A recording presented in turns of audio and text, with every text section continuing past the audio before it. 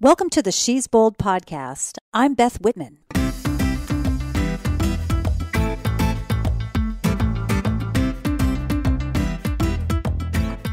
Hello from Seattle.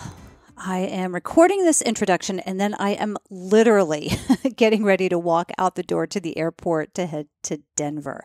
I'm going to be at the Outdoor Retailer show, and it's where, I don't know, 1,000 or thousands, maybe thousands of manufacturers gather to exhibit their new products that are coming out. And as you might imagine, it's outdoor retailer. Oh gosh, it's everything from outdoor and travel clothes, gear, shoes, kayaks, backpacks, headlamps, food, lotions and potions and travel bags and just everything, anything that you would need, and a lot of things that you don't need for the outdoor world and adventure world and running world too. There's some running companies there as well. So what I do is I spend this week meeting with companies and I find out all about these new products. And the really cool thing is, I always try to do this, my days are pretty filled, like back-to-back meetings, but I always try to schedule in time when I can just walk the floor and find out about new companies that are out, new products that are coming out to market soon or are on the market, but not a lot of people know about them.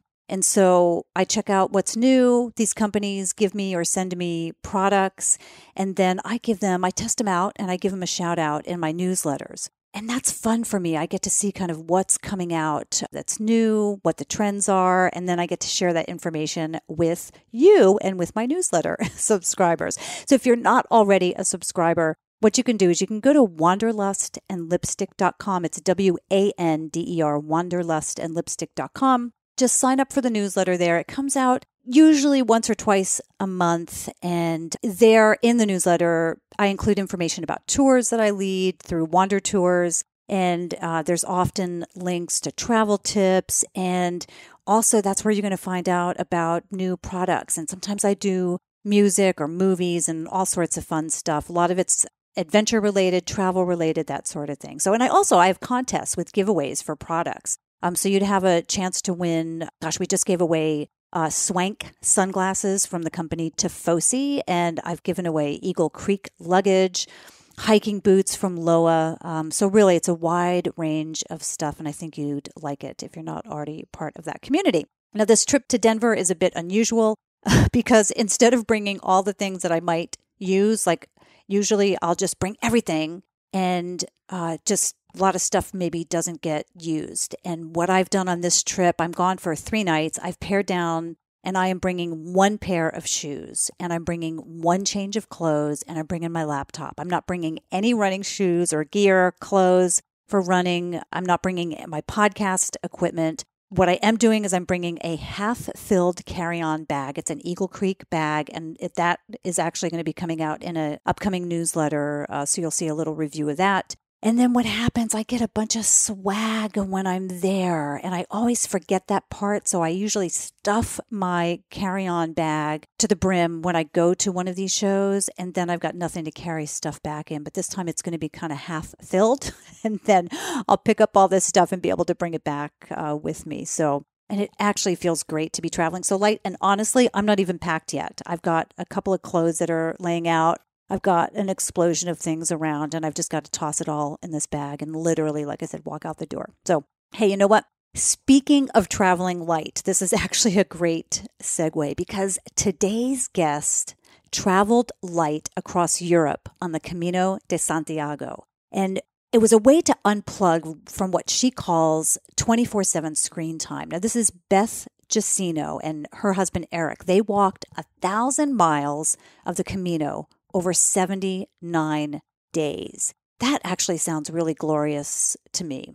I think it would be great. Now, Beth was not an athlete. She wasn't super fit. She wasn't even a traveler. She just knew that she had to find a way to unplug and get away from her devices. And what she found in doing this trip was a world where people actually look at each other in the eye when they talk and they connect and they share stories.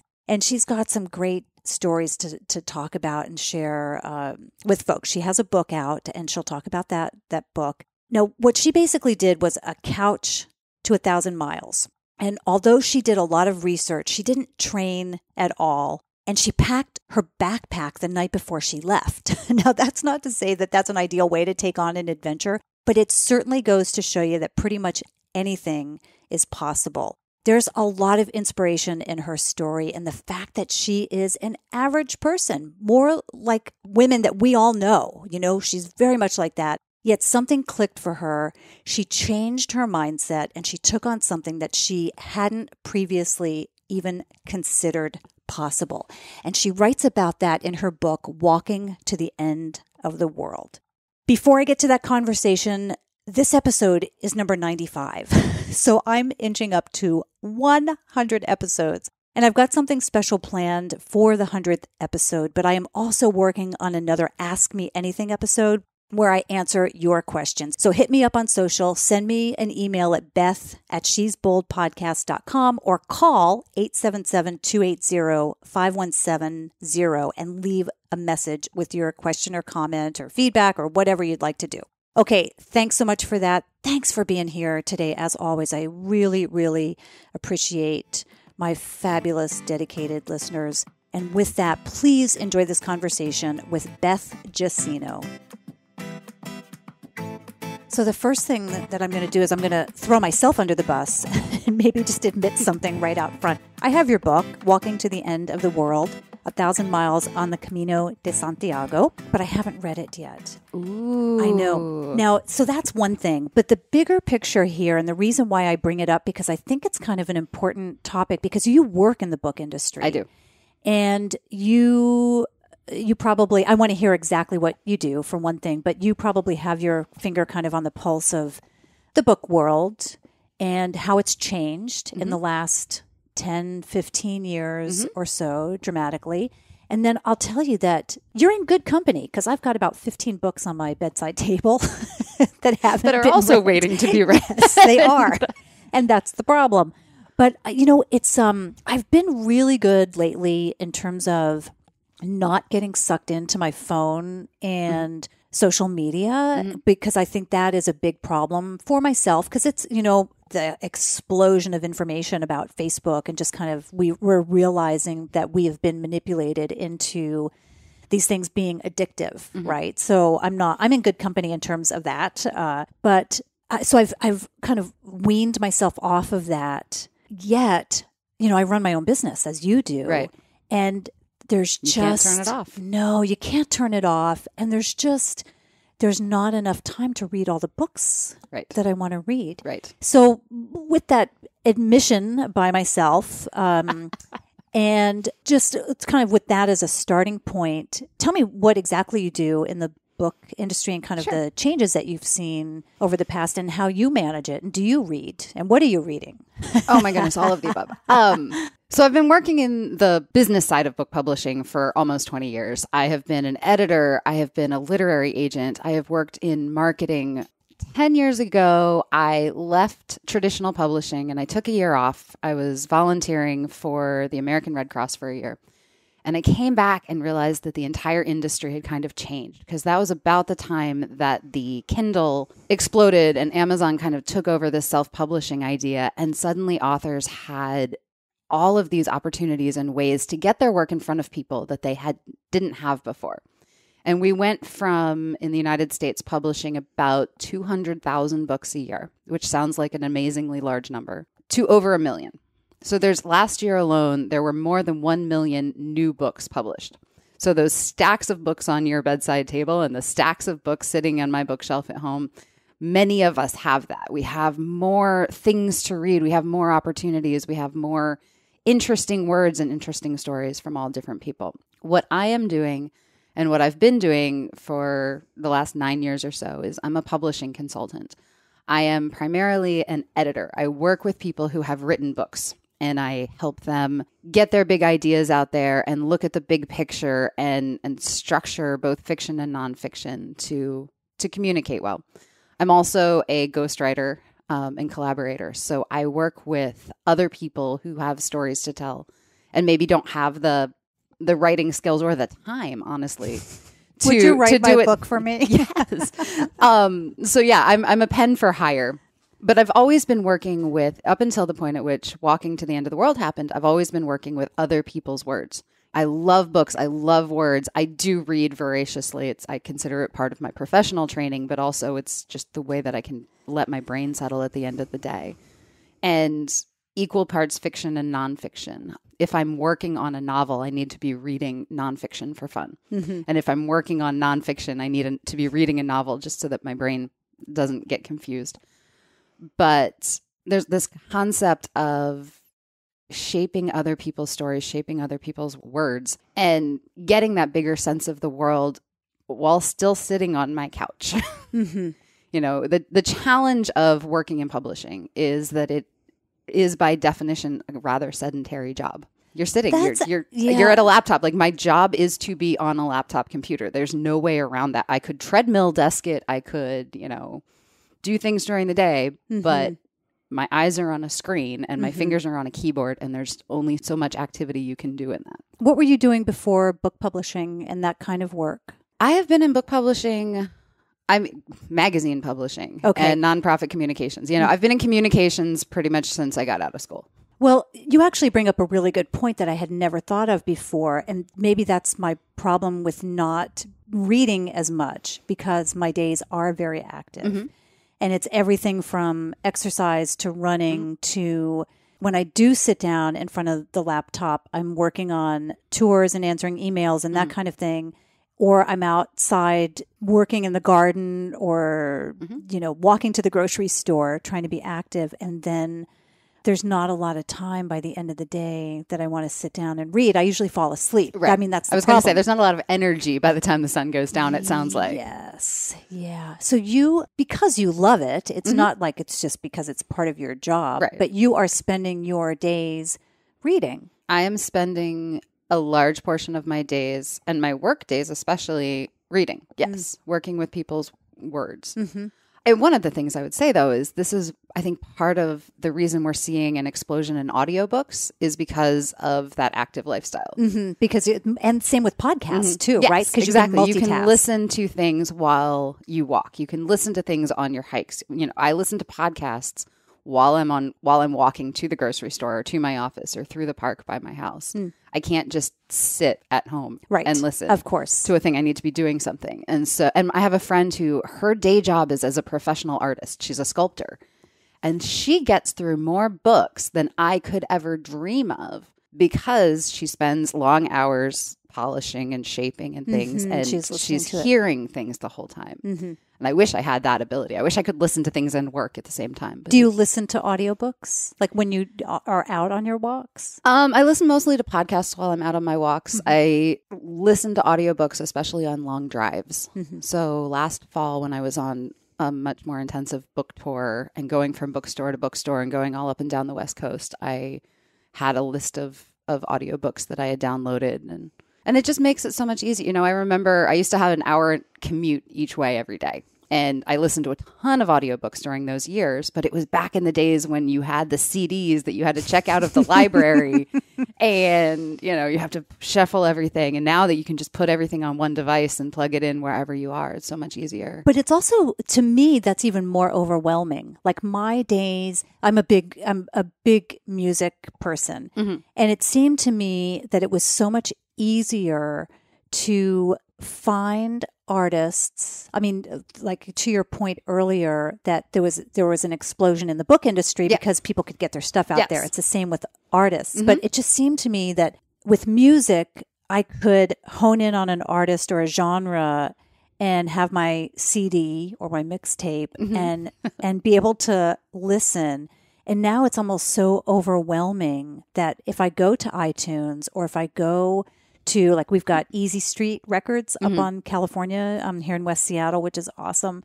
It's like so overwhelming. It's like I almost don't even know where to start. Right. That's the thing. So when you talk about being able to take things out of the library and mm-hmm. having kind of that access, it seemed easier mm-hmm. because it seemed a little bit more limiting. This is why independent bookstores are thriving.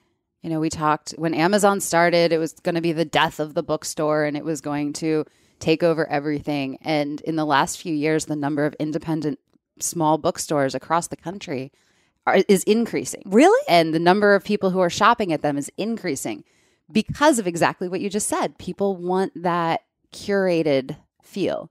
You go to Amazon and there are 6 million books. How do you even start if you don't know what you're looking for? You go into, I live up in Phinney Ridge in North Seattle. You go into Phinney Books and it is run by people who love books and who have personal recommendations and who can tell you this. Oh, I know you. You live in the neighborhood. Oh, you're interested in this. Here's this thing I think you might like. And they have events and they have places where you can kind of filter through all of the noise. Social media and the internet has just become so much noise. You need that thing to help you. You need the person that you trust. You need the guide that you trust. Well, I'm encouraged that you say that because our local independent bookstore closed a number of years ago. You're about to get another one. Where? I don't know, but I've been following them on social media. Yeah. Because I don't know West Seattle very well. But you are, they've leased the space. They have pictures of them. Oh, it's good. In West Seattle somewhere. Yeah, good. I'll check it out. Our West Seattle blog, I'm sure will have information I'll have to about send it. you the name of it. Yeah.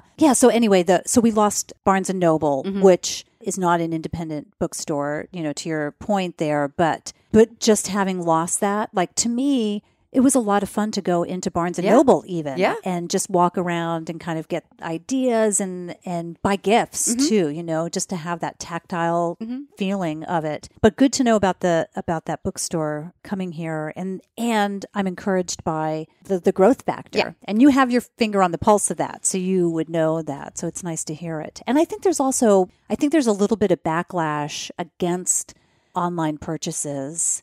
And I think people are like, there's that whole buy independent or buy local day. Shop I think, shop local. Shop local. Yeah. So I think independent bookstore day. Yeah. So I think people are more tuned into that. I heard about independent bookstore day in the Pacific Northwest, like in the Seattle area. Do you partake in that? Like there's this passport There's thing? a passport.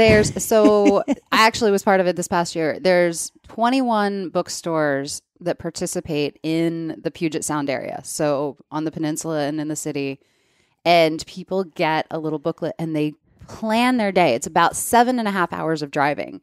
But they plan their day and they go from bookstore to bookstore and they get a stamp in each one. And if you visit all 21 bookstores in one day, you'll get, I think it's like 20% off all of the bookstores for a full year. Yeah. If you visit just like 3 or 4, you get a certain kind of gift or prize. But they have snacks and they have things. This past year, because I had a book come out, I was part of Third Place Books in Ravenna. I was there for an hour and a half and did a signing, and I had a table with snacks and the books, and I talked to people about the Camino as they came through, and it was so much fun. Oh, that's great. My friends Susan and Barbara own the Traveler bookstore, or the Traveler, I don't want to say bookstore, but the Traveler store with books. In Bainbridge. That was I did an event there. That was, I think, my second event. After the release, I did an event a week or so after the release. They're sweethearts. Oh my gosh. They've been on 3 trips with me. Oh, cool. They're awesome. Yeah. So good. Well, thanks for the update on the book industry. I appreciate that. It's definitely not, what's the Mark Twain quote? Rumors of my death have been greatly exaggerated. People always talk about how the book industry is dying, but more people are publishing and more people are reading, as much as the internet does take some of the attention away. We have not actually seen a drop in statistics of number of people who are reading a book in the last year. And I love the fact that Amazon has a bookstore too. They're testing out the physical bookstore because people want that experience. People want that. They want to go in and they want to walk around and they want to see things. They want to let those covers speak to them. They want somebody to.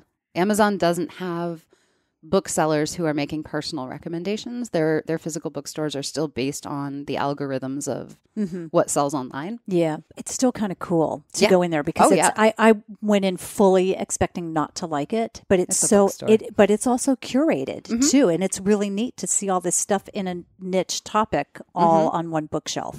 So it's kind of cool. But okay, moving on. Yeah.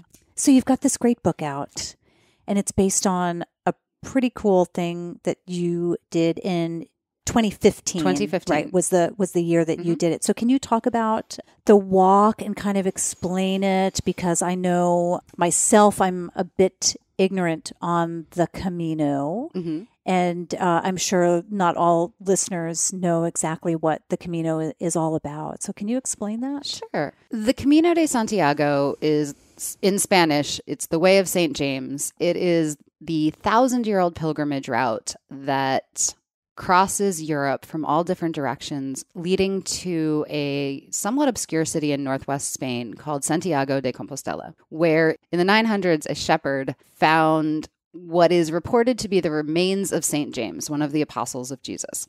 And there are, I could spend an hour on just the stories behind that piece of history. But what came out of it was that as Christianity and the Roman Empire were spreading across Europe, people were traveling great distances in this now kind of unified world. And they ended up, millions of people in the 900s, thousands, 1100s, ended up crossing mountain ranges and countries to go to the city. And they established these routes that are still used today. 1,000 years later, people from all over the world, 300,000 people last year, were coming from all over the world to walk these same paths that people have been walking. And they start all across Europe. They start in different places in France. They start back into Switzerland and Germany. They start in Portugal. They cross Spain. And they all lead to this city of Santiago. And I probably found out about this in about 2013, a friend that I was working with, fellow writer, had written a blog about how she had walked just the last 100 kilometers to Santiago with her daughter. But her daughter had started the trail much farther back. And she described mud, and she described rain, and she described blisters, and she described hills. And you said, I want to go do that.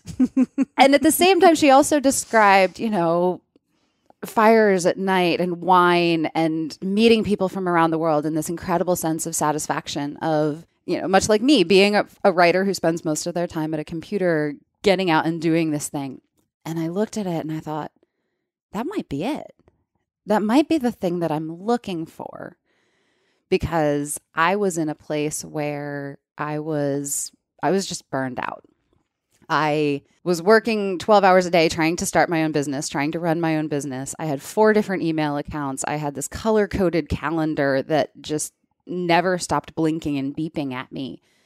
And I'd been doing this for 20 years, and I had 20 to 40 years ahead of me, and I just needed something to stop and help me focus. I needed to be part of something that was real and something that was bigger than deletable email. And so I started looking into this walk, and I was very careful. I always called it a walk because I was not a athlete. I was not sporty. I did not hike, but I did walk a lot, and I did not backpack. But this idea of walking in Europe seemed to come with beds and bathrooms, and that was really important to me. And so I started doing what a good bookworm like myself does. I went to the library and I checked out everything with the names Camino de Santiago on it. And that set up, about 2 years of reading and research and thinking. And I went to my husband and said, I think this is a thing we need to do. And he was immediately on board because he is the opposite of me. He is very athletic. He was teaching parkour at the time here in Seattle and has always dreamed of walking the Appalachian Trail. And I always told him to have a nice time because that was not my thing. But this seemed like this had that long, epic walk. I could look at a globe and see where we would start and finish. And at the same time had enough of the creature comforts that it felt comfortable to me. And so it took us 2 years to plan it. It took us 2 years to find the time to take a long sabbatical in the midstream of careers. But that was a lot of answers to several of your questions. Well, my most immediate question is, why did it take 2 years to come up with a time frame to take 3 months off? Because we were working, and because we have family responsibilities and we have different pieces. We knew, we didn't want to walk in the middle of winter. We wanted to walk, and we didn't want to walk in the heat of summer because we're Northwesterners and we don't do heat. And so it was spring or fall. And then you have to look at a calendar and say, well, my sister's graduating from college and your parents are doing this. And we have pieces like that. But also, Eric went to the place where he was working a year in advance and said, I want to take a sabbatical. I want to take a 3-month sabbatical. And not I want to. I'm going to. I'm going to do this trip. I'm going to be gone for 3 months. I want to come back here. I want to keep working for you. How can we make this work?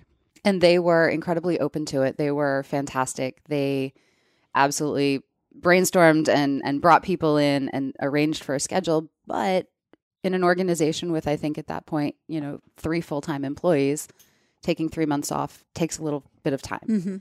And as in a publishing person, we tend to work with long lead calendars. I book 6 months in advance. Mm-hmm. And so I needed enough time to clear 3 months out of my schedule. I didn't have to ask permission, but you still have to figure out the details. Right. During those 2 years, was it all about the planning, or was it fits and starts? And was it, what the heck are we doing? Let's not do this. No. The next morning, mm-hmm. Okay, yeah, we are going to do this. What it was definitely fits and starts. I don't think there was ever maybe this isn't a good idea, but it's easy to get distracted. Having these I tend to be somebody who either makes a decision and dives in and starts it tomorrow and it's just done in a week. I have moved across the country twice with no idea a week before I left what was going to happen.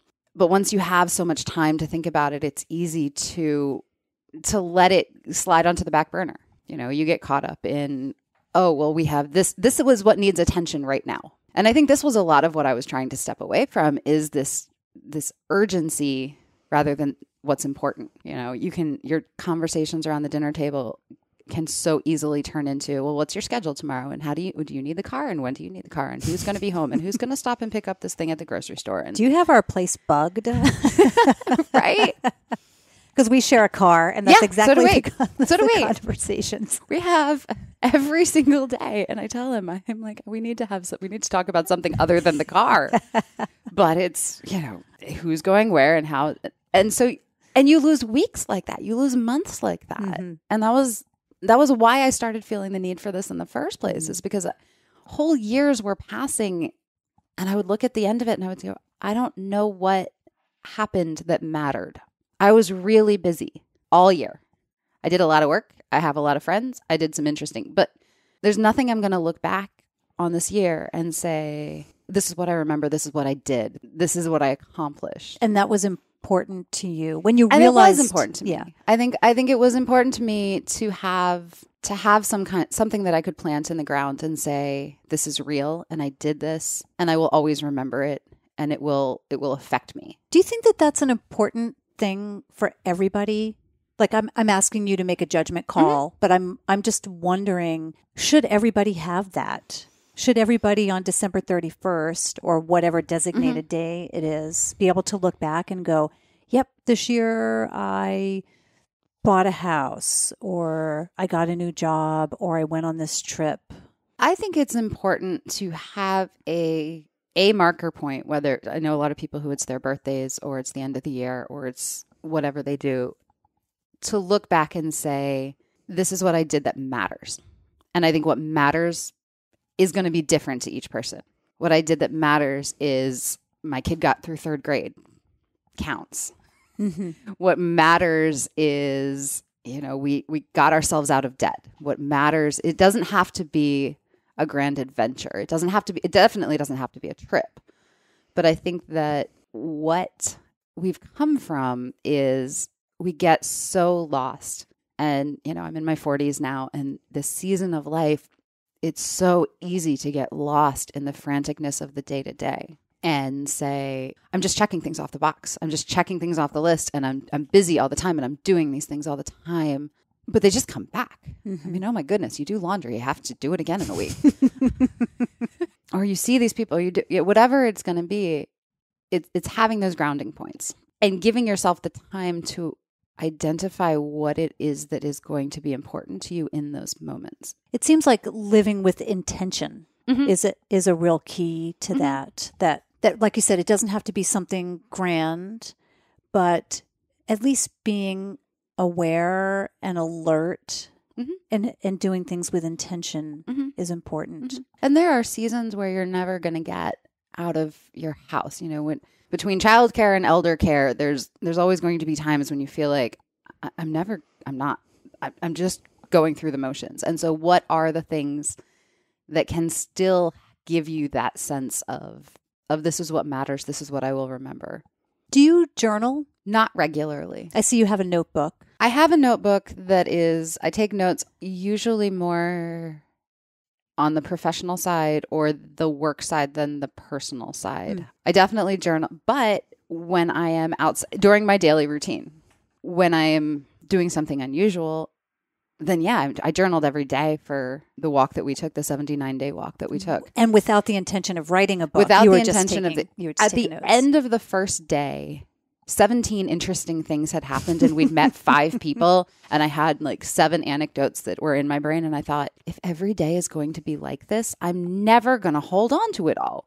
I'm going to forget. I don't know the name of the town I'm in right now. I don't know what will happen next. I took very frantic notes at the end of every day to remind myself, because I knew that these were going to be the stories I told. At the time, I thought those were going to be the stories I told over margaritas at taco night with my friends forever, because these are places I was only going to see once and people I was only going to meet. And there was no way I was going to meet them in any other type of experience. Do you think it's possible to bring that same amount of awe and interest to your everyday life? Or do you think by the very nature of living and waking up in the morning and rolling out of bed and making your coffee and brushing your teeth, that it's just not possible? I think that there is a sense of intention. I think that what the Camino gave me, walking the Camino, becomes this very almost meditative process because it breaks it down to the simplest structure of your day. You walk, you eat, you sleep, you repeat, and you wake up the next morning and you do it again. You have 2 sets of clothes, and so there's never a question of what you're going to wear. You have every town that you're in is different, but the pattern of the day is very similar. And you're spending hours a day putting one foot in front of the other. And it gives you a lot of time to discover that intention. I think that in daily life, you so easily lose track of that because there's so much other input. I don't have one task today. Today is not just about drive to West Seattle, put on some headphones and talk to you. There's 14 things happening on my cell phone right now while we're talking. I know I have to be 7 other places with 3 other conversations about entirely different things. And so my mind is so I'm so fractured in modern life that you have to clear some space. Was it like that 10 years ago, 15 years ago for you? It was not to this. I kind of look back and say, oh, sweetie, you thought you were burned out then. Look at me now. I don't want to go down this road too far, but we left in 2015. We came back in July at the beginning of the 2016 presidential election. Like, we came back to a very different world than we had left 3 months before. And that chaos and just the amount of information that comes in that way, and the tones of the dialogues and the intensity of communication changed. And I decided to write a book, which meant I had to have a website, which meant I had all of these things going on top of my normal day job. And we have family who live in Seattle now. And it seems like everything just continues to ramp up. And I am so incredibly grateful that I took a sabbatical at the time that I did, because I think it gave me a base point. It gave me a place of saying, this is what it can be. You can break it down. You developed these mantras walking. You developed this idea of, you practice acceptance and you look for surprises, and sometimes you win, sometimes you lose, was Eric's favorite phrase. And those ideas have carried me through into that. Did I bring home all of my Camino zen and calm? No, of course not. I'm running around. One of the reasons why you did take that sabbatical was to unplug from technology. Yes. And can you talk about that Sure. a little bit more specifically? Like I said, one of the things that was really pushing my buttons was just this constant sense of needing to be on, this thing that was beeping at me, this thing that was demanding my attention. And I wanted to know what happened if I was not responding to every little last thing all the time. And so we made a really intentional decision to turn off our phones completely for the length of the walk. Wow. So for 3 months. So for 3 months, we had warned everyone in advance that we were inaccessible. And that turned, everybody goes, well, I could never. My kids might need me, or my dog might need me, or my job. What if something happens at work? And it turns out that all of those things happen. But if you are not available, people figure out how to do it themselves.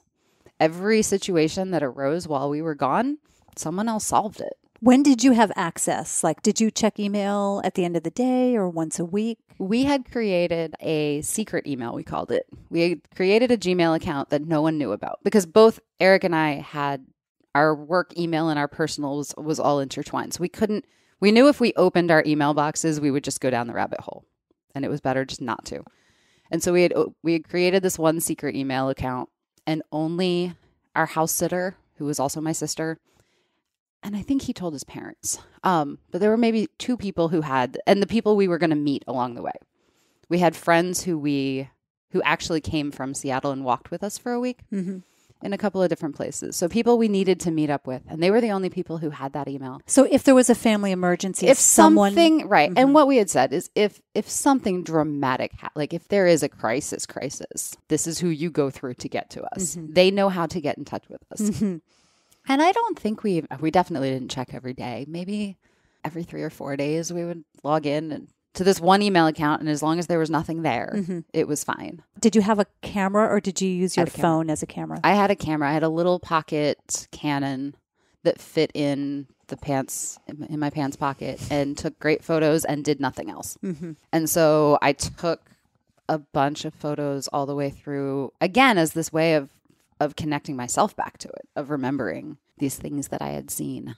I've been offline for the most part offline for close to a month. I did the snowman trek in Bhutan, which is a 25-day trek across the Himalayas. And that trip itself is a total of 32 days because there's pre-trek and post-trek with a little bit of Wi-Fi access. So I know that feeling. And I know for me, it's kind of that same thing. It's like, you know what your day looks like. The scenery is going to change, but you're going to get up at 6:30. You're going to have bed tea. Would they bring you tea and to your tent? You get up, you pack your things, you have breakfast, you put on your backpack, and you start walking. And then you do the same thing the next day.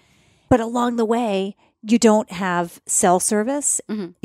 We had, I think we had some kind of a device for an emergency, like help us, send a helicopter kind of thing. But during that time, first you're like, what am I going to do being totally offline? And then you're like, by the middle of it, like, I can't believe I ever get sucked into that kind of thing. I'll never go back to it. And then, then it makes you so, the people we met were the people we were interacting with. Every person we met, you could give them your full attention. One of the fantastic things about the Camino compared to a lot of the trails that I know of is that it does draw people from so many places. Our 14th wedding anniversary, we were in a little town in the middle of the Spanish Meseta, the Spanish Plains, where the buildings were still made out of straw and mud. And we shared dinner with a Swiss salesman, a Mexican mother and daughter, and a Korean exchange student. Nobody was looking at a phone. Everybody, and I should say, there is cell phone service all across. This is Europe. This is a first world country. You can have your Wi-Fi. You can have your cell phone service. Most of the people who walk the Camino have their phones out. So if it is, if it's a consideration to say, no, I need to be connected, it's easy to be connected. It's a choice not to be. But for me, giving your attention to people and not being distracted and not trying to do the grabby thing. And sorry, you can't see me. I'm like grabbing. I'm reaching my hand out to the table as if I'm going to grab the phone, even while I'm sitting here making eye contact with you. And to give that opportunity to be fully present, to see every field that you walk past, to make eye contact with cows, I like to joke about. I feel like I experienced every day so deeply because I was not distracted by anything else. There was not a person on the other side of the world trying to grab a piece of my attention. And so I could be fully present. Isn't that interesting that even when nothing is going on, and the phone isn't blowing up and the texts aren't there, the idea that with it turned on, the idea that something might happen takes up a little brain space. Yeah. Isn't that sad? You're just it's just an awareness piece. I know. It's kind of, there are people who always have a TV on in the background. And that, for me, because I'm not used to it, it's that constant distraction. For me, it's a constant distraction. For them, it's a background noise. But the phone, I feel like, is kind of the same thing. It's like, I know it's always on. It may go off. I could push a button at any point and see if somebody liked my last Instagram post. I could see if what somebody is doing somewhere in the world. And stepping away from that, and I've done it in smaller pieces since then. We still try when we travel to go cell phone free. We're trying to implement 1 day a week of screenless. We're trying screenless Sundays. Have been all year. Hasn't always been very successful. That's a good goal, though. Yeah, it is a good goal. It's a good goal to just say there needs to be 1 day where you're not, where everything is off, and no one needs you. I don't have a job where lives are at stake. There are no crises in publishing. Were you ever itchy to be online or to know what was going on? Or were you just so consumed by what was happening? And like you said, that eye contact interaction that it wasn't even a blip for you. Sometimes travel is hard. Travel can be overwhelming. I don't want to make it sound like this was all this magical thing. There were days when I was sick of walking. My feet hurt. My underwear was getting dried on the line over some cow pies, and I just want a moment of what my old life was. And so, yeah, there's definitely that temptation. There's definitely that. I could just check in and see what's going on. Was there anything that happened that somebody told you along the trail? Like, the only thing that really comes to mind that could have potentially happened was like a shooting, like at a school, because I don't think we've had any other bigger events than that. But was there anything like that where people said, oh, did you hear about the tsunami, or did you hear about the shooting, or did you hear about this? And you just thought, I didn't really need to know that. I didn't. Yeah. There were and you would be in a Spanish bar, or you would be in a restaurant or something, and they would have a TV on in the background. And I remember, I think it was Baltimore was having riots. There had been a police incident, and Baltimore was having riots. And you were kind of vaguely aware that there was something up there, and it didn't really affect me, but I knew that if I was in my normal life with the car radio on when I'm driving and this and that and the other thing, it would be all I knew about. And it was just this background. People on the trail largely talk about what's happening on the trail.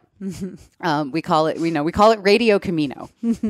Everybody runs into everybody and wants to talk about, we spent 35 days walking across France. And the French portions of the Camino trails are not very well known, especially to Americans. We always say we started in France. And there's ways to do that. And so for 35 days, we were the only Americans we met. And we were kind of a novelty to all of the other people on the trail. It is largely a French trail, but you have people from all different European countries, and you have people coming in from Asia.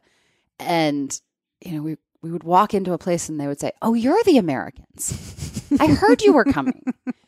Or people would call ahead. We found out that in France, it was a good idea to make reservations, to call one night in advance to the guest house farther along the way and just make sure we had a bed and dinner for the night. And people would call for us, for one thing, because we had turned off our phone, and for another, because our French is indecipherable on the phone. And they would just make reservations for 2 Americans. But this is what people talk about. People talk about, oh, did you meet these people? And did you hear this? And did you see what this story was? And how far did this go? And did you find out that there were bed bugs in that place back there?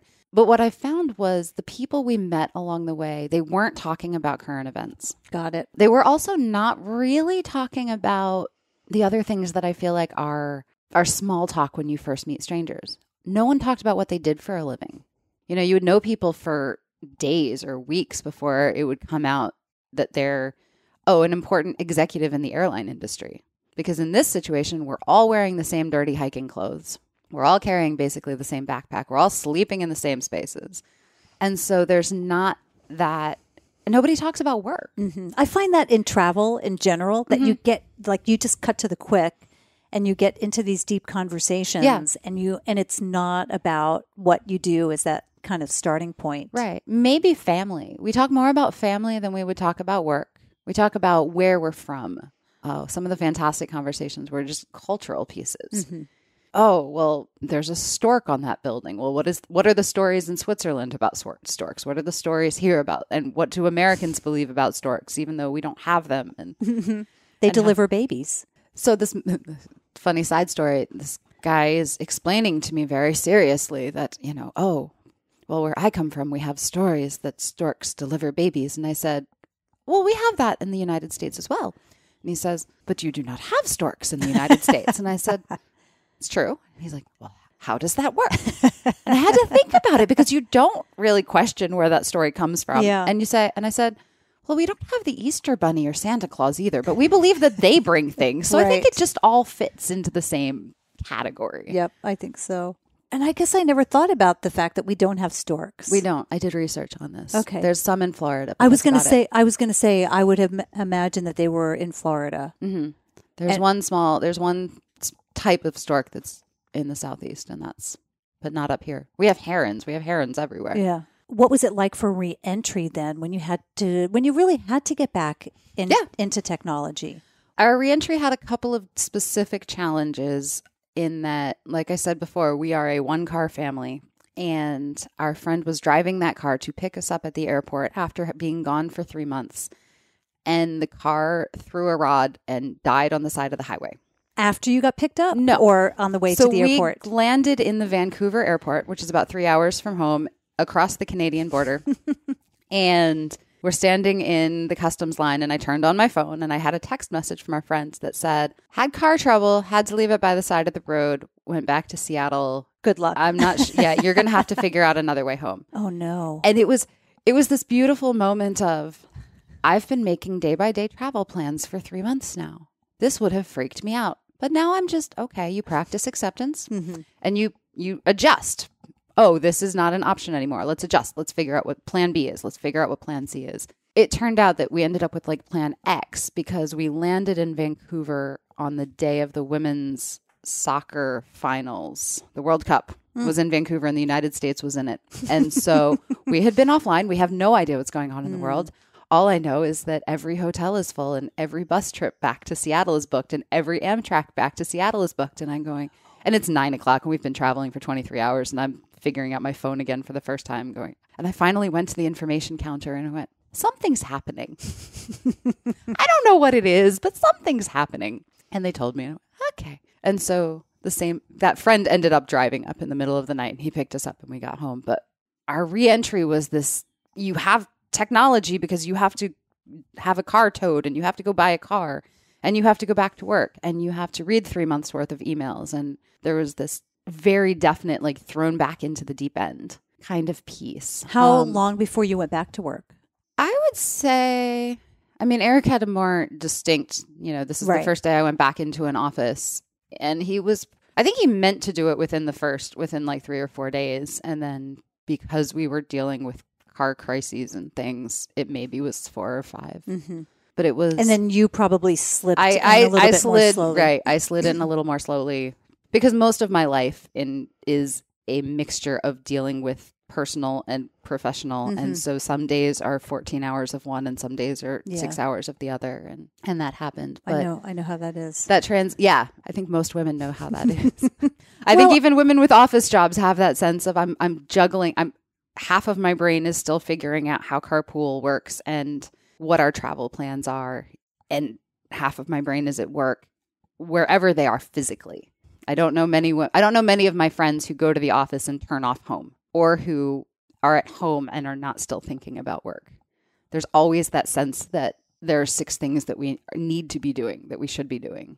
Is it because in general, and I don't have kids myself, but is it because we have kids, because we are the domestic caretakers for the most part?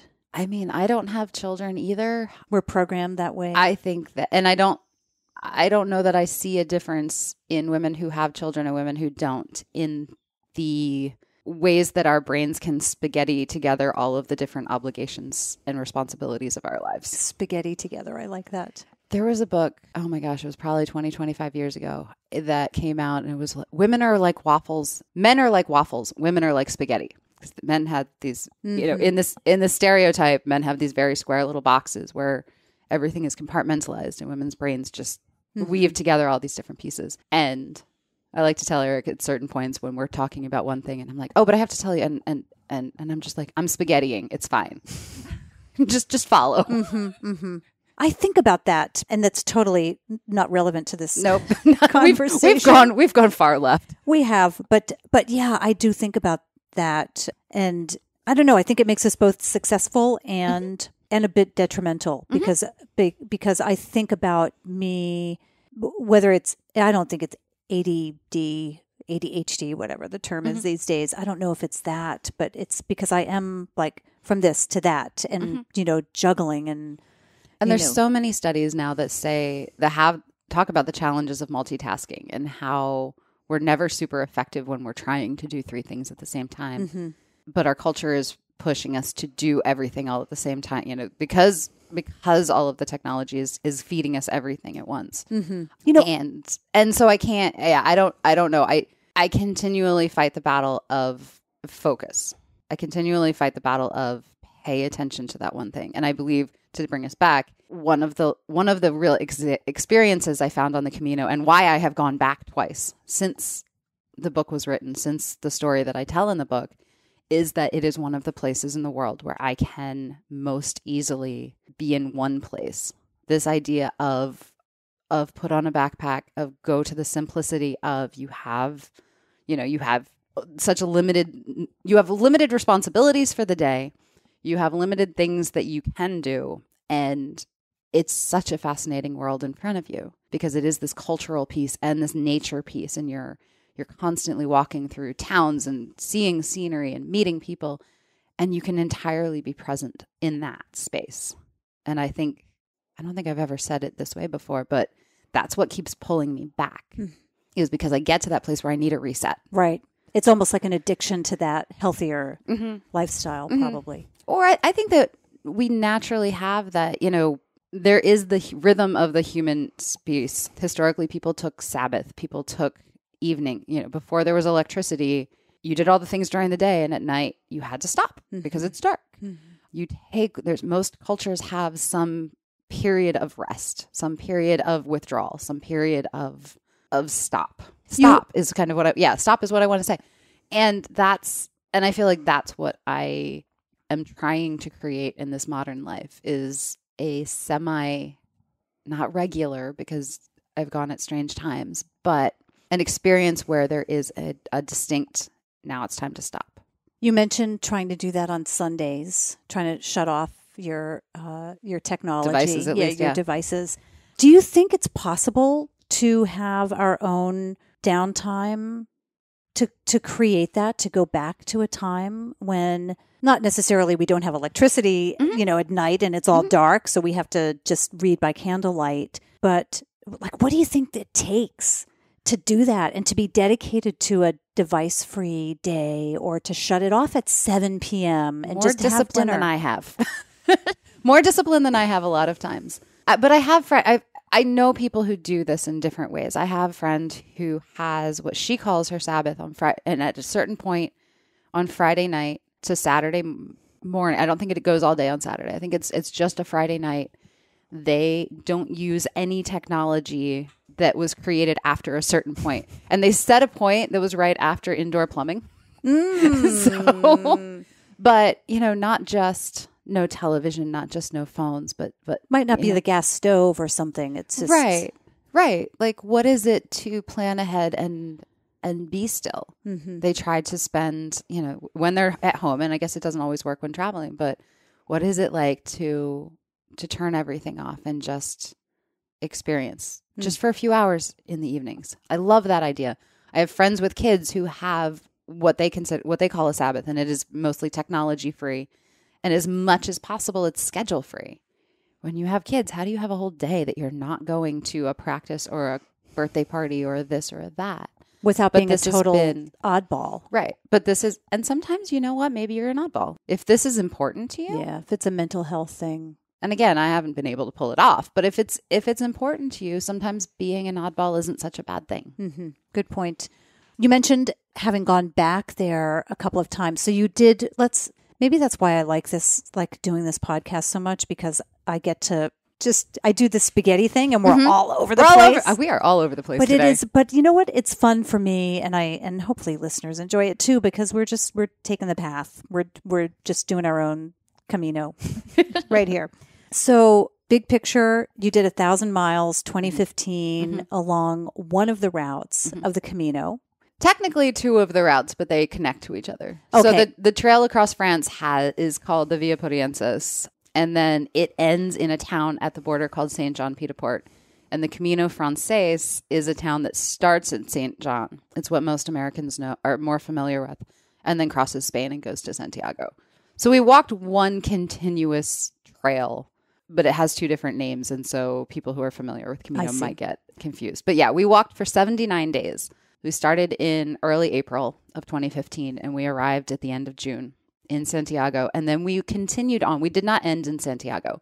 We continued on. There's 4 more days of trail to a town called Finisterre on the Atlantic Ocean, which was actually a pagan destination long before the Romans and the Christians started going to Santiago. So this has also been something that people have been journeying to for centuries, because as far as they knew at that time, it was the farthern westernmost point of the world. And so they would go there and watch the sun set into the ocean. And I kind of decided that if I was going to walk that far, if I was going to walk that long, my goal was never Santiago. My goal was never St. James. My goal was the ocean, because you walk until you cannot walk any farther. You walk until you run into water, and then you have to turn around. And so we went to Finisterre, and we spent 4 days there. And every night we would walk out to the point and watch the sunset into the ocean, surrounded by other people who had also done the same thing. And so it's just this fantastic celebration and party. Mm-hmm.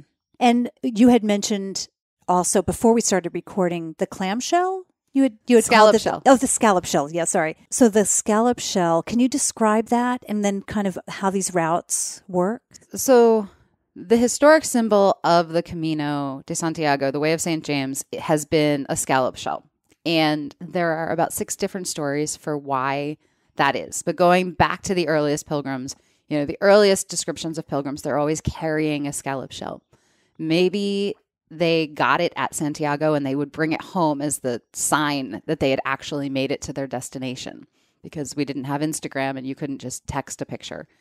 And there's a lot of seafood, and that area of Spain, that area of the coast, is really well known for their seafood and their shells and those kind of things. One of the stories, the one that I really love about why the scallop shell specifically represents the Camino, is that if you look at it, it has these little lines that they all come into a point, but then they all branch out. And the way that the Camino also works is it is not one single trail. I get a lot of people who ask me, "Oh, you walked the whole thing." That's what I thought. I thought 1,000 miles. Of course, it has to be the whole thing. I wasn't going to out you like that. Some people, including your host. Lots of people have said, "Oh, you walked the whole thing." And it's kind of fun. In the back of the book, there is actually a map that shows you the variety of different trails, because people would start from wherever they lived. And if they live in the UK, or if they live in the Netherlands, if they live in Germany, if they live in Italy, they're coming from different directions. And so there are 4 trails that start in France, in different parts of France, that are recognized by the United Nations as World Heritage Sites, because the earliest recorded records of people talking about the Camino and the pilgrimage, there's a book that came out that was published, that was written and distributed in the 1100s. It's the earliest known travel guide, mentioned that people gathered in these 4 places. But there's also about a dozen trails that crisscross Spain and Portugal, and people come from all different directions. And so it's one of those things that you're never done with. People say, "Oh, if you walk the whole thing, you have to keep going back and starting over and walking another trail and walking another trail." And that was part of it. And so this is one of those experiences that you're never done. We went back in 2018 and started walking an entirely different trail, also marked as the Camino. It follows the northern coastline. How long was that trip?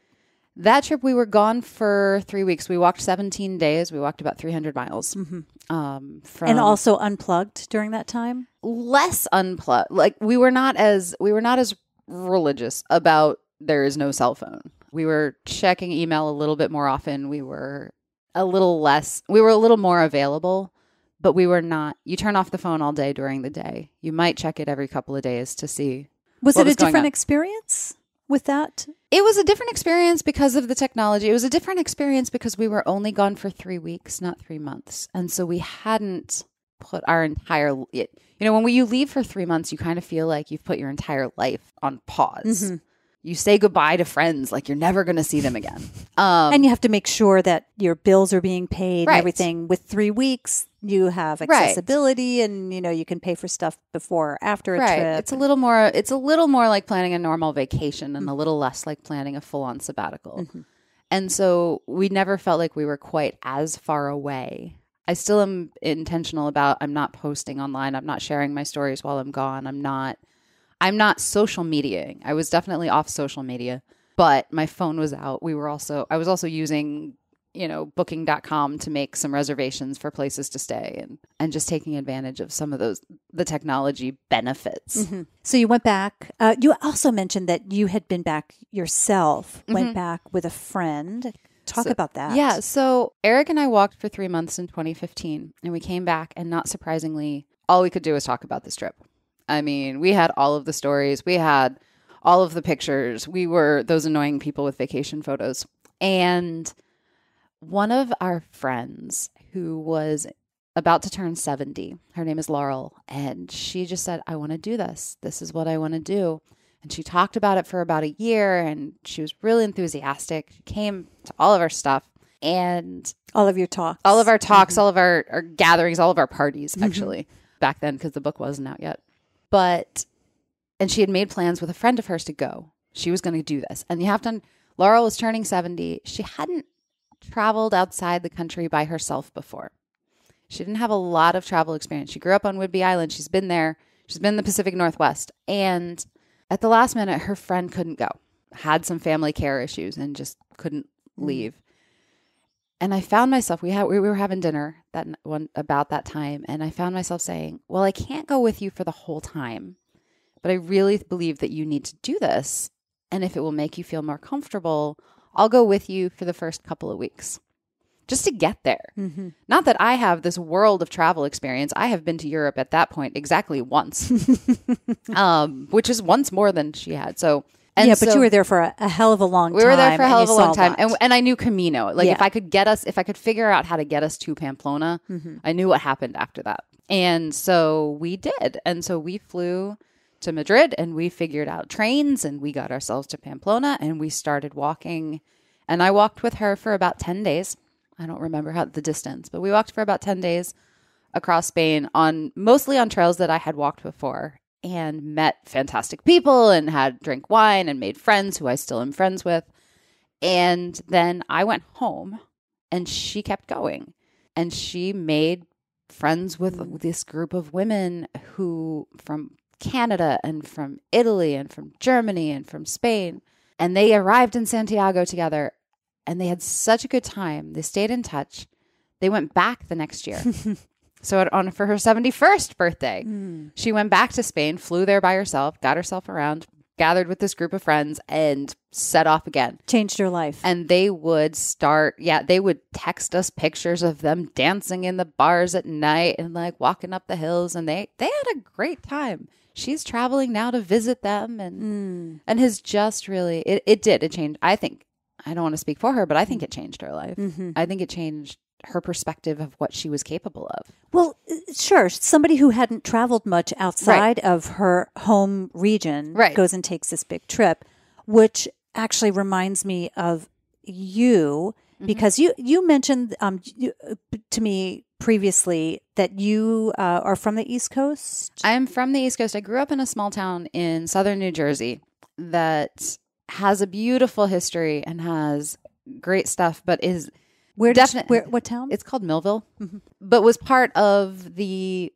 when the factories closed. There's a lot of things on the East Coast where you'll find a town that has a lot of history and a great big boarded up factory. And so that was kind of my story. We're from a small town that was pretty rural, and people didn't travel much. This is something I didn't really think about until after I left. But after you left New Jersey. After I started moving away. But people took road trip vacations, and they might go, to Virginia Beach. We went, my parents and I, or you go down the shore. We went down the shore. Oh, you just do that for the weekend. We went to New England every year. So we would take a road trip up through New England and Maine, and we would see all the things. But people didn't travel farther than that. People didn't adventure travel. And I was talking to my dad a couple of weeks ago, and he mentioned that he has never been farther south than Virginia. And he has been as far west as Colorado, but that's only because I was living there and getting married there, and he maybe should show up for that. He's never been to Seattle. I've lived in Seattle for 10 years. That's like my family. My family's in New Jersey. I grew up there as well. So, that's why you asked where. Yeah. And so, they value tradition. They value being close. They value family in certain ways. And I love that. But there was never the sense of, go see the world. Mm-hmm. And so and Eric has a similar story. Eric grew up in New York in a community that also, you road trip to the Virginia Beach, but you don't get on an airplane and go somewhere else. And so we thought we were brave. We thought we were bold. We went to college in Chicago, and we moved to Denver because that's where I got a job after school, and we lived there for a long time, and that was so far away.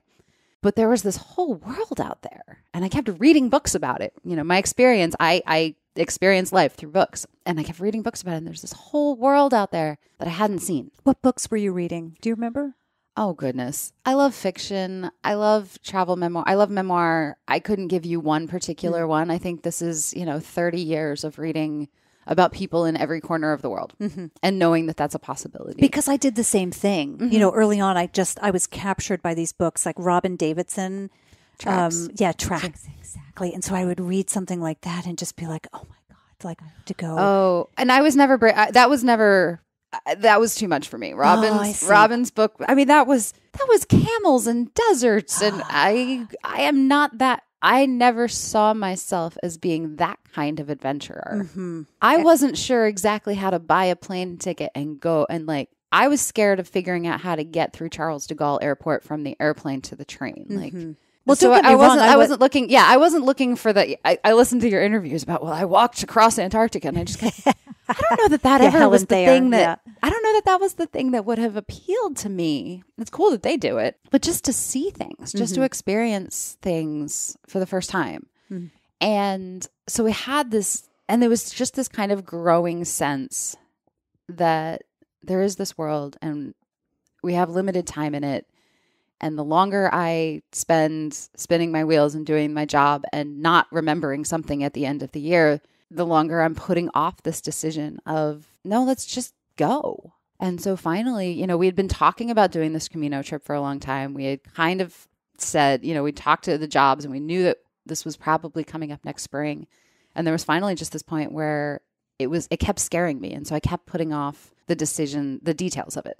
If I haven't actually bought plane tickets, it hasn't happened yet. And it's not going to. If I haven't really thought about, physical training, then I'm not really going to walk 1,000 miles. And I finally and you just get to a point where one night there was just too much, and my list was too long, and I was overwhelmed, and I just bought plane tickets and thought, how far out was that? 4 months, 3 or 4 months. But you hadn't really done a lot of formal training and didn't really know what you were getting into in terms of the gear. I trained in the way that I knew how to train, which is I read everything. I read all the books, and I read all the websites, and I signed up for the Facebook groups where people were sharing their experiences, and I did a lot of research, and I'm a great online shopper, and I found all the deals. And so I had made a list of things that people said we needed, and I had gone down and started buying those. And I didn't physically train. Mm-hmm. Now, whether that is because that was the intimidating thing to me, I can make a list. Mm-hmm. I can buy some stuff. I don't know anything about sleeping bags, but I can buy one. Mm-hmm. You just couldn't test it out. But I don't know. Yeah, and I don't know. And I can make a lot of excuses. I was busy. I was trying to meet all these deadlines before we left. But really, it comes down to I didn't know how to train. I didn't know what those words meant. Mm-hmm. I didn't understand, what putting a backpack on would do to my body. These are not big, I'm carrying a tent and a stove and 3 days worth of water backpacks. This is a 36-liter pack. It weighed about 22 pounds. I was really surprised when I saw the photo of you in the backpack. It looks so small because you think, I am used to seeing backpackers going through Europe. Camping. And you've got, not even camping, but, I'm off on this big backpacking trip and you've got a big backpack. Mm-hmm. But like you said, you had a change of clothes, right? Basically. But your bag is so small. I was really impressed with it, but I was shocked that it was as small as it was. Well, and a lot of people will tell you it's too big because, everybody has an opinion. When we start talking about gear, everybody has an opinion. And, your pack should not weigh more than 10% of your body weight, which I think must be a rule that was made by 300-pound men. Right. Because there's no way with water that you can. Right. Yeah. Right. By the time you have one change of clothes and an indoor weight sleeping bag. And I have a full packing list in my book as well because I was looking for that kind of information. And people would say things like, oh, you just pack toiletries. I don't know what kind of toiletries I need. Mm-hmm. I don't know what. Yeah. So I have a pack that's about 22 pounds that I packed for the first time the night before we left, that I carried the first time to the airport the day that we left, because I didn't understand that was going to change the way that I walked, the way that weight put pressure on my feet. And your muscles and your back and everything. Yeah. Mm-hmm. You always hear about women whose feet grow during pregnancy. My feet grew a size while I was pregnant or whatever. My feet grew a size walking 3 months across Europe with a 20-pound pack. Yeah, I could see that. And they've never gone back. Mm-hmm. Well, it's your arch flattening, isn't it? It probably. I think that's what happens because I found that in running since I've started running that I'm a half size larger, and I think it's because your arch. That's what I've understood. And least. I have still extremely high arches. Mm-hmm. One of the other things I learned about myself once I started doing this walk is that I have really odd feet and gait, and I have very high arches, which create all kinds of problems for walking unless you have special shoes and special arch supports, which I had none of when I left.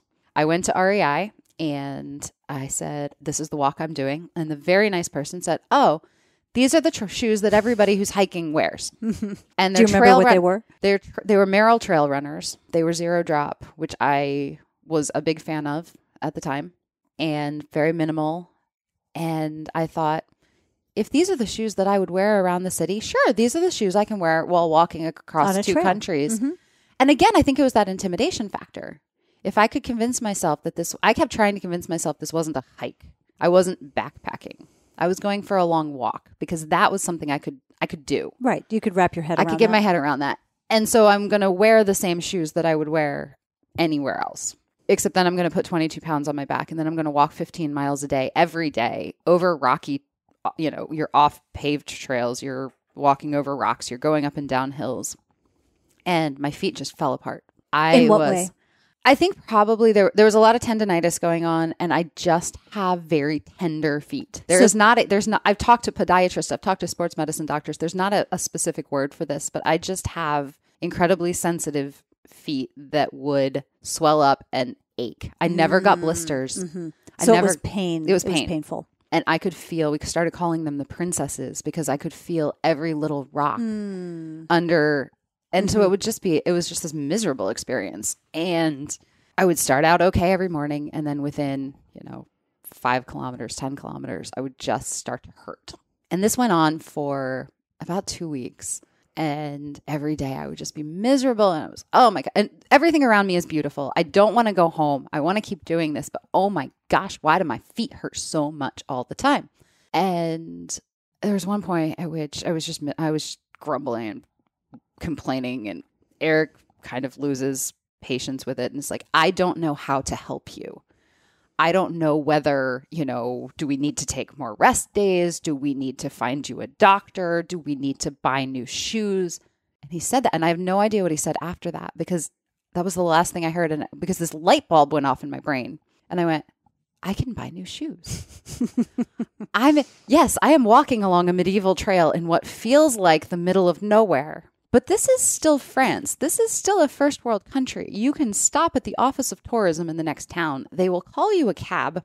Within 10 minutes, you are at a strip mall next to a highway that basically looks like Dick's Sporting Goods. Mm-hmm. And the very nice people who only speak French will look at you and your sad feet and will pull out a bunch of supply and gear and tell you to buy it all, and you'll just hand over your credit card. And you wouldn't have been the first person attempting to do the Camino who stopped in there with that sad look on your face. Right. They looked at me. They looked at my backpack. They said, oh, Compostela. I'm like, yep. And they said, this is what you need. And so they had set me up with much more structured hiking shoes. Mm-hmm. I do not know the details of them. They were Salomon. Yeah, Solomon. Just Solomon. Is this? I never know if it's, I always want to add an A somewhere in there. Solomon. I think there's an A in it, but I think it's just Solomon. Okay. And structured arch supports and hiking poles. And I don't want to say that made everything better, but that made everything so much better. That was the turning point. And part of that was I made the mental decision that I was going to do something to fix this problem. Mm. And part of it was just the pure physical. I had arch supports and I had enough structure under my feet to carry the extra weight on my back and go forward. And so, that kind of makes such a difference to it. And I've done so much shoe research in the 4 years since then. I've done so much foot research in the 4 years since then. What did you wear when you went back in 2018? I am a huge fan of Hoka One Ones. Oh, no kidding. Hokas. Uh-huh. They're really well padded. They have a good rocking position. Mm-hmm. There's still fairly minimal drop. So there's not a lot of height between your heel and your toe, but there's just a lot of stuff going on around them that for me really helps. And then I had a podiatrist who recommended a specific kind of arch support called Arch Rivals. Mm-hmm. And for people who have, name, by the way. I know, isn't that awesome? For people who have like really high arches, those have been fantastic as well. Mm-hmm. And so I'm hiking in those, waterproof. They're amazing. I run in zero drop shoes, and it's funny. I've spoken with the folks at Hoka, and they tell me, "Oh yeah, these are."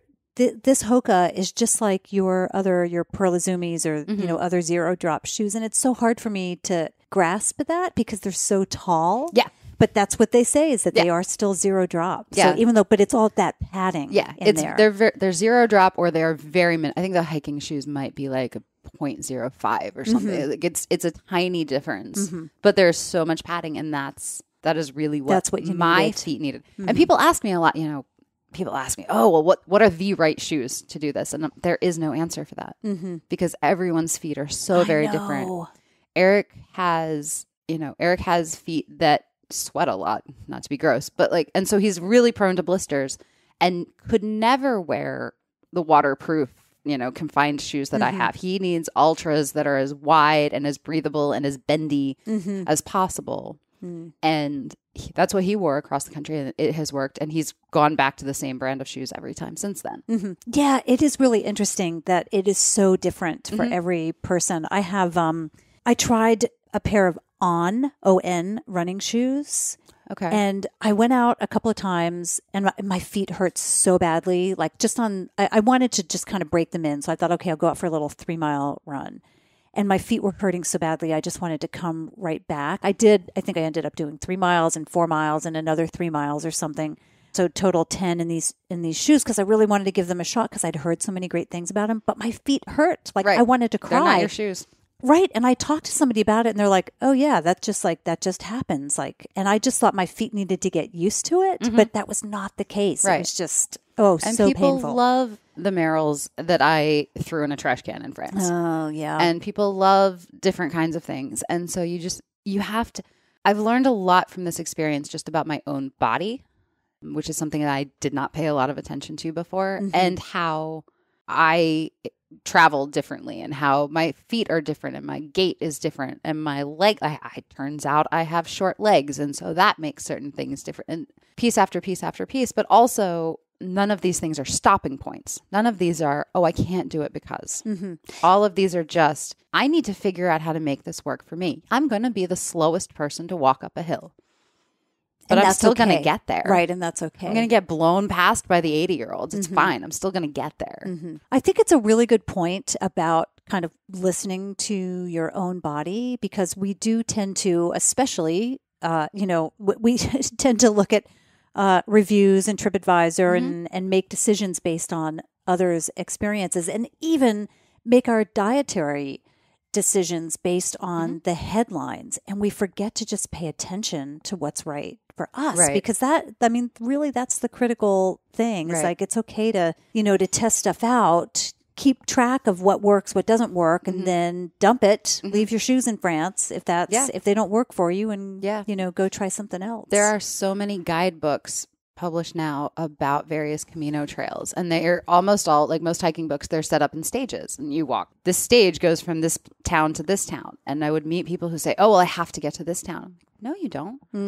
There are towns every 5 kilometers along the way with places to stay. If your body doesn't want to walk 30 kilometers, don't do it. If you need a break, yeah. If you need a break, or if it turns out, I am great from about 20 to 25 kilometers a day, about 12 to 15 miles a day. That's my comfortable walking distance. I can push it farther than that if I have to, but my body starts breaking down. I still have bad feet. I still have issues with certain things. And so I'm never going to be a 40-mile-a-day walker. But I met people who were great at that and who are really comfortable at that. Well, we forget that we make our own rules. And even if we have verbalized something, we can change the rules. Right. That there's nothing that's set in stone. Right. And we have to give ourselves permission. Right. And so we do. And so one of the things I like about this trip is because it goes through places that are fairly well populated, it's not like you have to go a certain distance. And you can kind of make a decision day by day how you're feeling. What's the weather doing? Where's, oh, I did a long day yesterday. I think I'll do a shorter day tomorrow. Some people will make their entire agenda in advance, and that's great. I know people who have made reservations for every night of their Camino, and they printed it all up and they put it in a little spiral bound book, and they have that plan. And I know people who set out walking in the morning and they have no idea where they're going to stay that night. I tend to fall somewhere in the middle. I like the night before to know what my goal is for the next day. But there's room for spontaneity. But there's so much room for spontaneity. There's so much room for, we'll figure it out. We'll see how things are going. And I know most people have had at least one time where they got halfway to where they thought they were going and went, nah, I think I'm done today. I'm going to stop. I'm going to stay here. And sometimes those are the most magical days. Yeah, our most magical day happened because Eric got a blister and we stopped 10 kilometers before we thought we were going to. And in this medieval town that had walls around it and had this cathedral with a spiral on the steeple. And he stayed in this place where we were staying right in the city walls. And I went and explored and just fell in love with this little town because we had all afternoon there. It sounds very European, like just kind of that attitude of like, we're going to stay and kind of hang out here, which reminds me of something. I can't remember if I heard it on a podcast that you had done or read it somewhere about you, that there is a big difference between the way Americans approach maybe taking an adventure, doing an adventure like this, and the way that Europeans do. So can you describe that difference? So when we were there, people, like I said, people were kind of fascinated by the fact that there were Americans, especially walking across France. And they would ask, like, oh, well, what is it like in the United States? And do you have trails like this? Because Europe is just crisscrossed with these beautiful walking trails. And we would kind of laugh and try to explain the Appalachian Trail. And they would go, wait, but it does not go through towns. It does. What do you eat? Where do you sleep? And what I realized is that I think in the United States, we treat long distance hiking, through hiking especially, like a sport. It is about the physical experience of it primarily and the nature of it. And in Europe, it's more like a holiday. So in Europe, people almost always, when the people retire, they go for 2-week walks, or they spend 2 weeks walking every year and they just pick up a trail where they left off. But the trails intentionally go through towns. The trails intentionally go past cultural sites. There are guest houses all along the way. There are stands set up along the way where people are sharing fruit or juice or something. And it is as much about the 4-course dinner that you have at the end of the day, sitting around a table in a guest house with people from all around the world, cooked by the local person who lives here, as it is about the physical challenge of climbing a mountain. Which isn't to say you're not still walking outside for many hours, but there's this balance of it's not supposed to be. I gave a talk at an event here in Seattle and I called it Thru-Hiking Without Suffering. Because, you're still walking, but you walk 5 kilometers and you stop and you have a latte. And you walk 5 kilometers and you stop and you have a croissant. And that's more the European way. And that is very much more the European way. You stop at the market and you buy your fruit and your cheese, and then you have a picnic by the side of the road. And you're not eating bad. Europeans are not going to eat bad food. Mm-hmm, mm-hmm. Especially in France, right? Especially in France. But yeah, also in Spain, you're going to be able to stop along the way. You're going to be able to visit the cathedrals that were built to serve the people who have been walking this trail for 1,000 years. You're going to be able to stop at the museums that were designed by Gaudi. You're going to stop and see the city walls that have been defending since the Roman times, and the Knights Templar and all of these stories. Mm-hmm. And that is as much of the experience. Have you been able to bring that into your world here? What do you mean? Well, when John, my husband, and I, when we were in Italy, we went, where were we? I can't remember what city we were in. We were somewhere. We had this lunch outside, of course, and it took hours, and we absolutely loved it. We're on vacation, right? Mm-hmm. And we're noticing that everybody else had been there before us, and they were still there after, we left. So it was a 3 or 4 hour affair for them having lunch. And we talk about that. Like on occasion, we come back and we have something like that. We'll go out to dinner or lunch with friends, a brunch, and it goes on for a long time. And we're like, yeah, that was like that time that, we were in Italy and we had that amazing lunch. But there's so much more to it. I read a book years ago called Almost French, which is a fantastic book about this American woman who goes to live with her French boyfriend in Paris. And she makes all these observations about the French and kind of how she's trying to incorporate it as well. She's making the observations. But I just remember it's kind of like they won't walk out the door unless their shoes are shined. And I think about that all the time, about just the taking the time to make sure that everything is just so. Mm-hmm. Because I work from home. I'm dressing pretty relaxed every day. I'm not worrying about whether my shoes are shined or not. And if I do have to go out to dinner, I'll probably just grab my shoes out of my closet and I go run out the door. So that's the kind of thing that I'm thinking about, is that it's that European kind of attention to detail and appreciation for things. Mm-hmm. And those leisurely long 4-hour meals in the evening around a bonfire that you're having. Are you able to come back and then kind of remember that and appreciate it and say, hey, let's have a leisurely lunch? Or you just find yourself naturally doing it? Or you're polishing your shoes or taking care of things a little bit differently? The thing about walking across Europe is you're never quite dressed. Like we had some time at the end of this walk. We got there before we had to fly back, and we talked about going to Paris. And I just looked at my ratty hiking pants and my, nylon shirt and went, I don't look like Paris. I can't go to Paris for this trip. And so I don't have a lot of that. I don't have a lot of perspective on that. Every time I go to Europe, I'm like dressed, but I'm also not in the cities, and I'm staying in the rural places where they expect me to look like a hiker. But you said they're not going to eat poorly. They're going to have a nice croissant, and they're going to have a nice cup of espresso.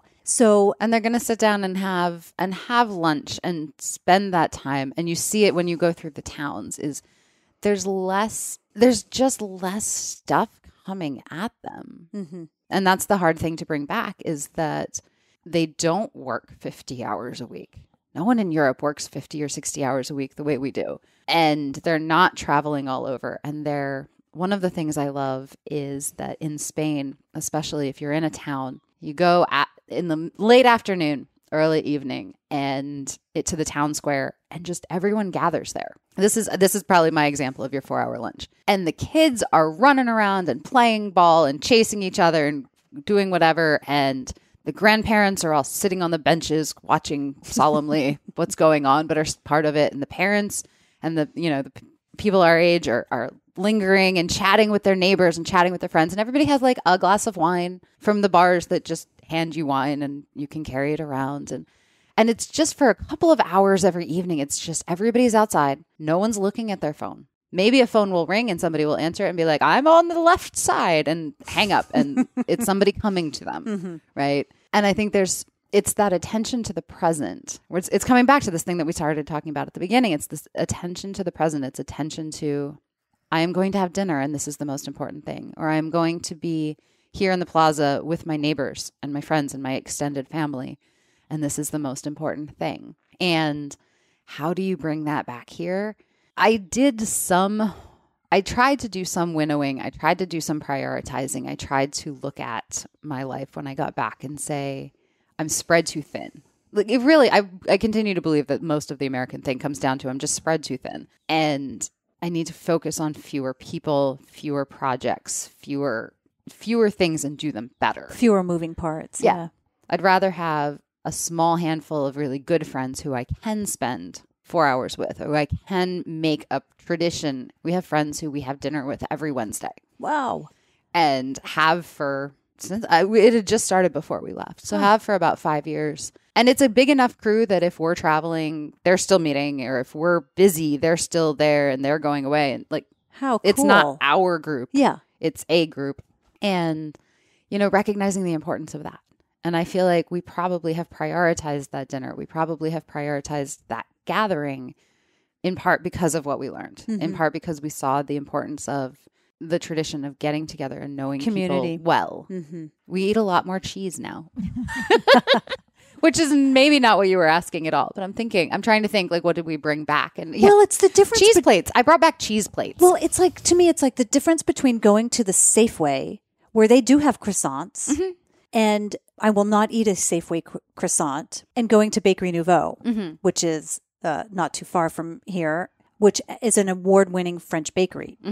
And even though I eat mostly plant-based / vegan, I will have a croissant occasionally from Bakery Nouveau because you can't pass that up. Right. So it's that kind of thing. It's like making decisions that are quality decisions rather than buying into the kind of the mass market and the the onslaught of decisions. Yeah. And I think that's partly the European culture. I think that's also partly just the, when you've lived for 3 months with nothing but the 2 sets of clothes, it turns out you don't need all new clothes. It turns out you don't need all of these new things.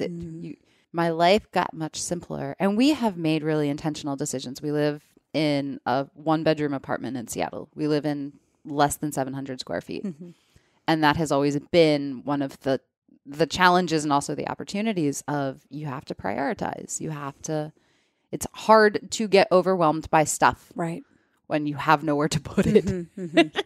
Yeah. Our apartment is smaller than the garage that we had when we owned a house.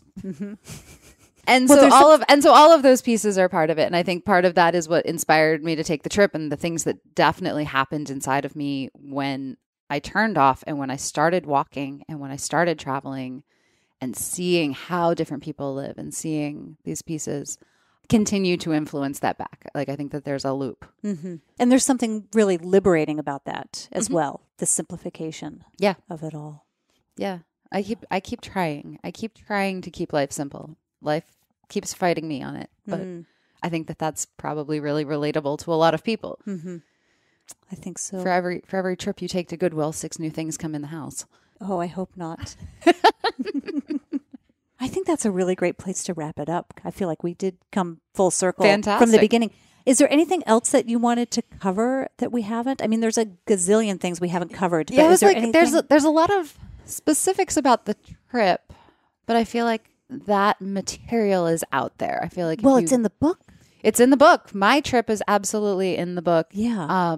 And the surprises and the history and the people we met and the things we saw and all of that is definitely in the book. And I think it comes down to this idea that I wrote the book and I drove to West Seattle today, and I'm here to talk to you because of this sense of, if I could do this, anybody can do this. I didn't write a book because I wanted to, share some deep personal insight about something. I shared this because I was a person who loves my couch and my cat and my books, and thought that some kind of grand physical adventure was beyond me. And when I came back from this, people would say, "Oh, you did that. I could never do that. I don't do extreme sports." And I wanted to say, I think yoga is an extreme sport. This wasn't an extreme something. This was you can put one foot in front of the other and you do it over and over, wherever you're starting from. And it becomes this life-changing experience. And it becomes this thing that you can look back on at the end of the year and say, I did this. I did this, and it will be something I remember for the rest of my life. And you're building upon it now, and you're showing other people, not only through the book, but you physically helped someone else get through the process, which is an amazing gift. Yeah. And really, something that was and changed my entire experience of it. Traveling with someone else and being and having that different dynamic was an entirely different experience. Mm-hmm. So continuing to make this, and I've been on book tour and I've talked to a lot of groups at bookstores and REIs and different places, and watching that light bulb go on of saying, "Oh, you're not some extreme athlete. You're not actually an athlete at all. Like, you're an everyday person." I show them really awkward photos of myself trying to accomplish some, just walk up a hill and go, if I can do this, there's no reason why it's out of reach for anybody else. Right. I end these conversations by asking the question, what does it mean for you to be bold? I'm going to ask that question, but I first want to ask you, do you think you were bold in doing this? Yes. Yes, because I had to gather that courage. So I'm going to say yes. I think being bold is saying yes. I think being bold is saying, yes, I can do that when an opportunity comes up or when something interesting comes up, even when you have no idea how you're going to do that. I think being bold is not talking yourself out of something because you think you're not that enough, whatever X enough, and just being willing to throw yourself into something and try it. You're going to surprise yourself. Thanks for coming here today. Absolutely. Thank you. This was a fun conversation. This went in a lot of different directions. It sure did. Spaghetti. Yeah, exactly. I was so grateful that the weather broke, because yesterday it was like 87 degrees or something. And my office was really hot. Sure. I just did not have a cross breeze. And yesterday afternoon I was like, oh my God, I hope the weather breaks because it's going to be so hot in there. But it's Seattle. Nice. We don't do 90 degrees for more than a day at a time. No, we don't. And not in June either. Early June. It's crazy. Okay. Thank you so much. Absolutely. I will link to your book in the show notes and encourage people to find your talk. I know there's some... The website, probably the Camino ×2 website is the best. Okay, great. I'll link to send that. Because that's got my blog, that's got the pictures, that's got packing lists. And I've just been writing. I have been writing about Camino outside of the book there for 4 years. Yeah. And you've also got, and I'll also link to this too, I meant to mention your social media accounts. I know you've got some beautiful photos of the Camino on your Instagram account. Yep. So I'll link to that as well. Awesome. Thank you so much. Absolutely. I can't wait to dive into her book, Walking to the End of the World, 1,000 miles on the Camino de Santiago. She certainly makes it all seem quite doable, doesn't she? There's an 800-mile walk in Japan that's been on my radar for a long time, and it goes from temple to temple. And after hearing about her walk, now it's like really reignited my interest in doing this walk in Japan. So much to do, so little time. Check out Beth Jusino's website at bethjusino.com, and that's Jusino. And pick up a copy of her book wherever you find books. Send it to a friend. I'm sure you know somebody who has wanted to do the Camino or who has done it, and I bet they'll find a lot of information and stories in it that they can relate to. So pick it up at your local bookstore if you can. Support them. Otherwise, I'm going to link to it in the show notes to Amazon. For those links and for links to all the things that we chatted about in this episode, go to shesboldpodcast.com/episodes, and there you will find the show notes for this and all of my other conversations. You can also find those links and show notes in whatever podcast app it is you're using to listen to this. If you'd like to support the show and hear a bonus question that Beth answered, you can become a patron through patreon.com. It means you can be a supporter.